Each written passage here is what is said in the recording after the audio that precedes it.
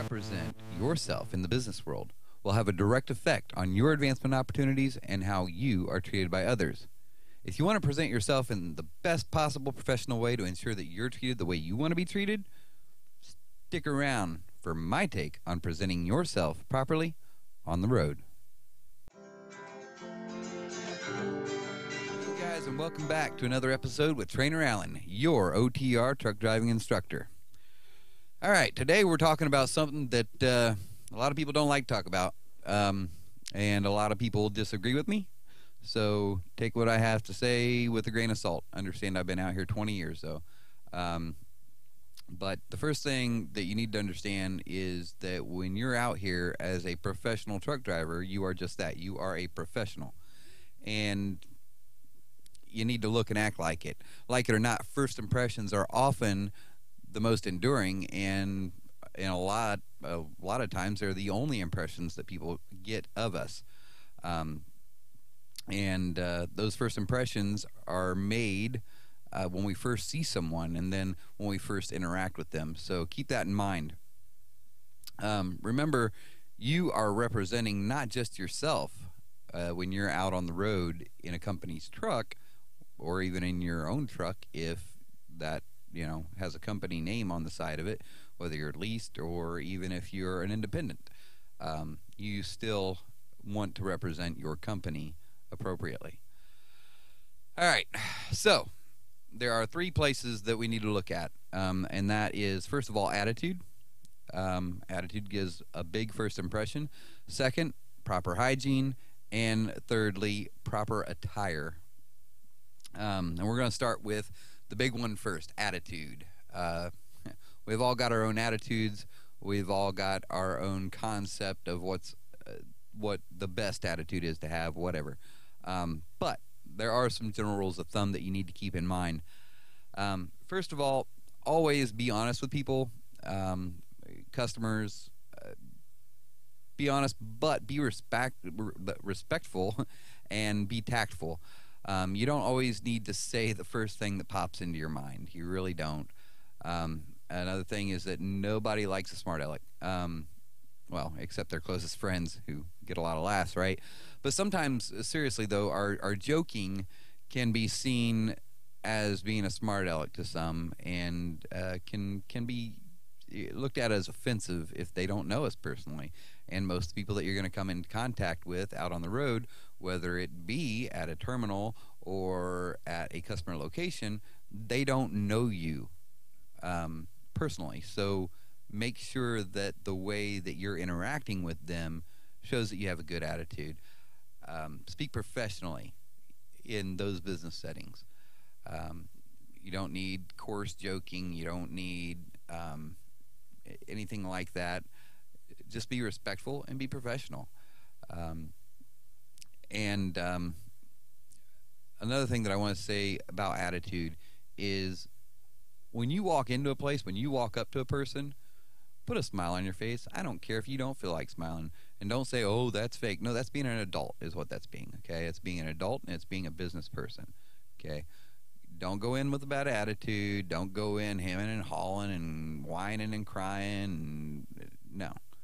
Okay, go in with a good attitude, be positive, and keep a smile on your face, okay?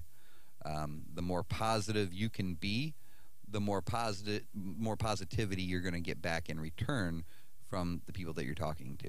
So be positive, keep that smile on your face, be honest, be respectful, be tactful, and be professional. Okay, all right, through that. Proper hygiene. Okay, this is a big one right here. Haircut. Yep, I'm going to go through all the hygiene stuff, so bear with me. Haircut. Keep it professional. You're not out on the road to make a fashion statement. Okay, you're not in business to make a fashion statement. If you need to make a fashion statement of some sort, find another way. Okay, your haircut isn't the way to do it, but keep it nicely trimmed. Okay, and that's the main thing. Keep it nicely trimmed. Make it look presentable. Secondly, you have a beard, mustache, whatever. You don't necessarily need to keep it short, though more and more companies now are requiring that you keep it short. But definitely keep it clean, keep it trimmed. Again, you want it to look professional. You want it to look nice because you are in a professional setting. So definitely keep that in mind. Nails. Keep your nails cut and trimmed. Yeah, when you're going into a customer or you're going into a terminal, take a minute, just look at your nails. I mean, if you got a bunch of dirt and grossness up underneath them, keep a file handy or something. Just clean them out. I mean, there's no reason to go in looking dirty, even if the rest of your body's clean. But yeah, keep those nails cut and trimmed.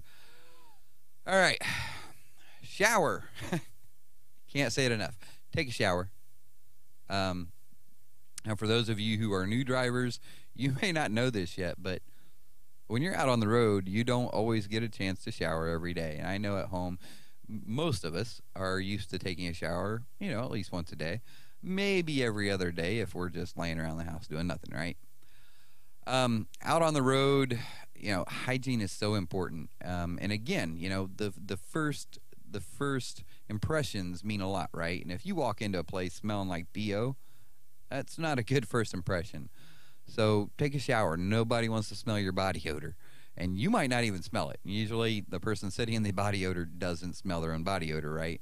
But yeah, make sure you keep yourself clean. Again, taking a shower isn't always possible daily. If it is, great, do it.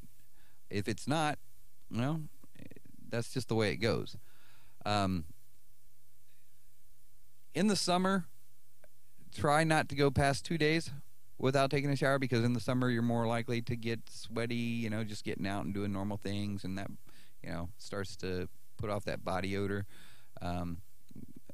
But winter, you can go 3 days, as long as you're not doing a lot of heavy lifting. If you're, if you are unloading your trailer, or you're unloading stops or loading stops by hand, you need your shower every day, plain and simple, because by the second day you're ripe.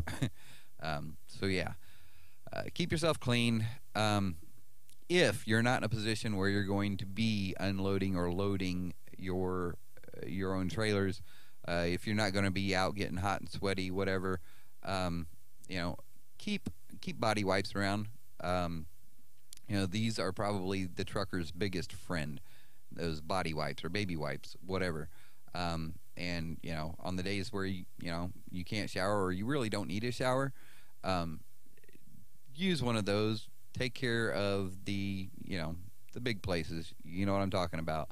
TPA, right?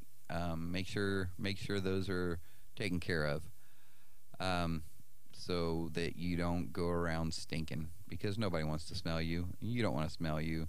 So yeah, take care of that. Okay, and we're on to number 3.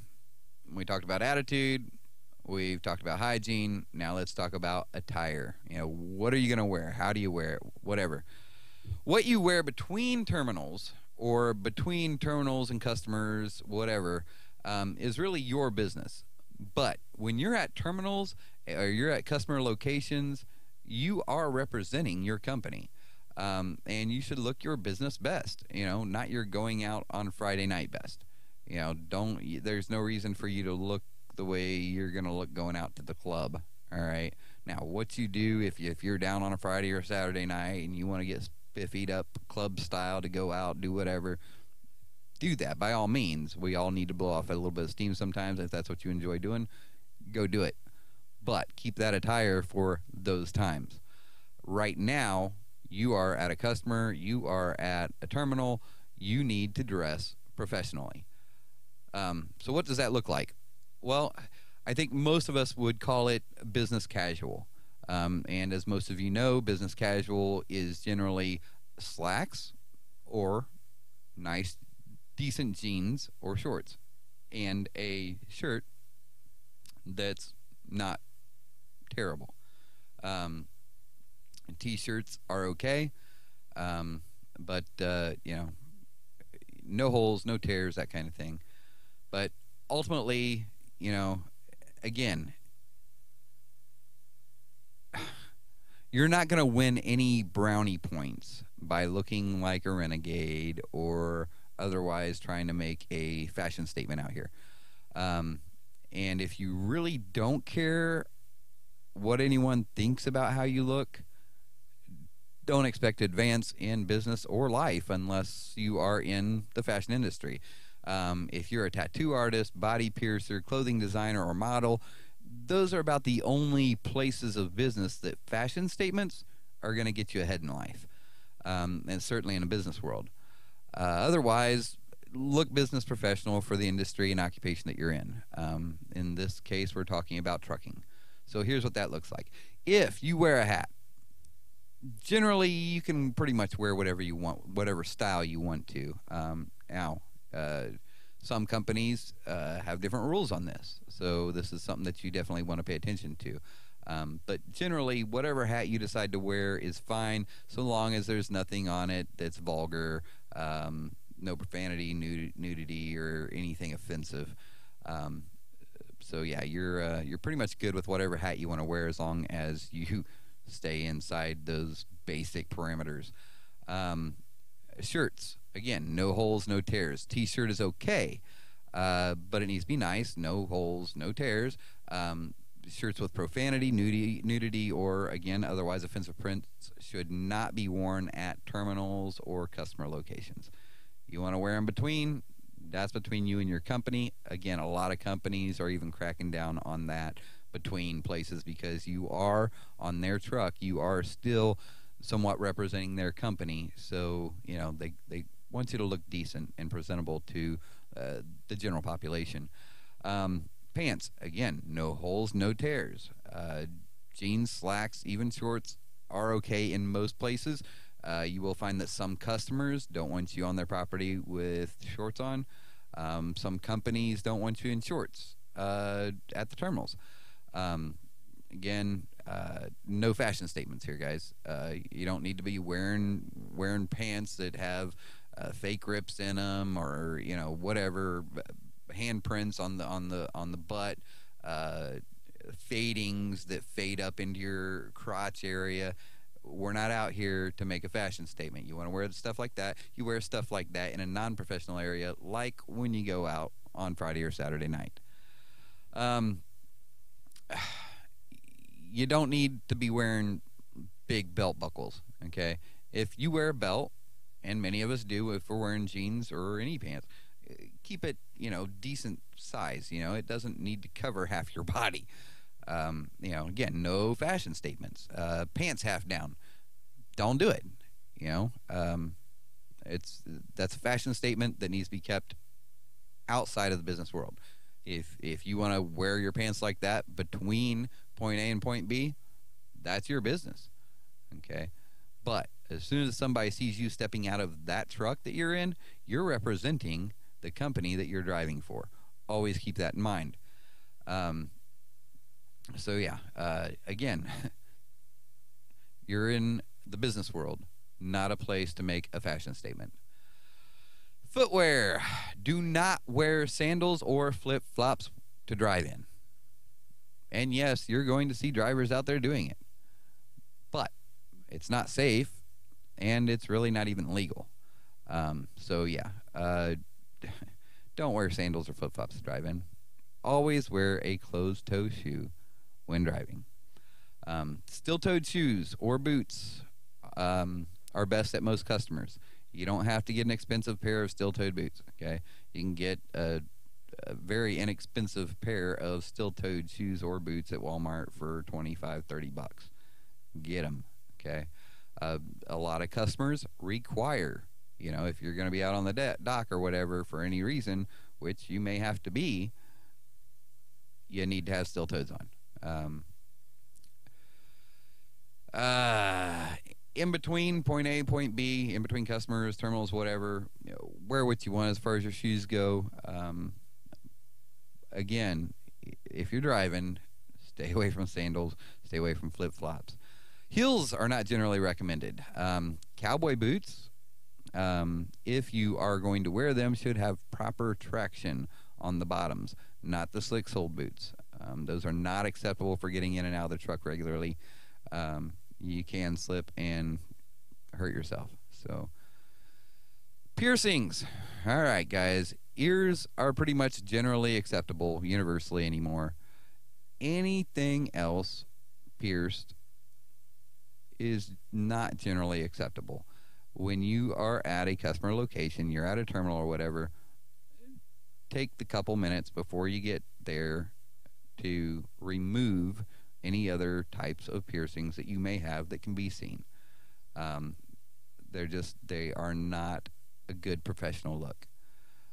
Matter of fact, a lot of companies anymore are requiring that you take them out at terminal or customer locations. Tattoos, if at all possible, cover your tattoos while at terminals and customer locations. Most people, I think, anymore are accepting of tattoos, but too many still aren't, and they can give the wrong impression to some people. It's just the way it is. And I say this, guys, and I've got my own tattoos. We've all got whatever. But when you're at a customer location, when you're at a terminal, cover them up, especially if the tattoo represents something vulgar or has profanity. I know a lot of people like to put certain things across their knuckles. Okay, if you have that, that's your business, but it is your business, and you don't want that to reflect back on the company that you're driving for. So get a pair of driving gloves. Those short-knuckled, open-fingered driving gloves. That'll cover that. Nice and easy, still looks decent. But yes, definitely, if you have something that's vulgar in any way, shape, or form, cover that before you go into a customer or into a terminal. Like it or not, guys, I mean, these are just things that I think are pretty much universal when it comes to proper attire for being in business.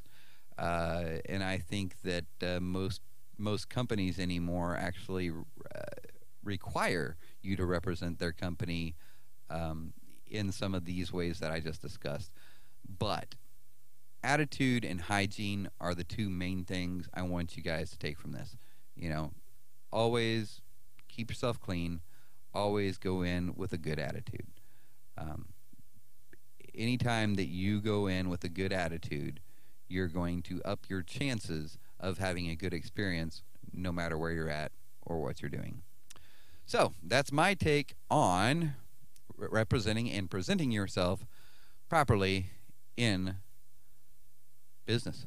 So that's all for today's episode, and I will catch you next time. Between now and then, you keep the shiny side up, keep the greasy side down, and we'll catch you on the flip-flop.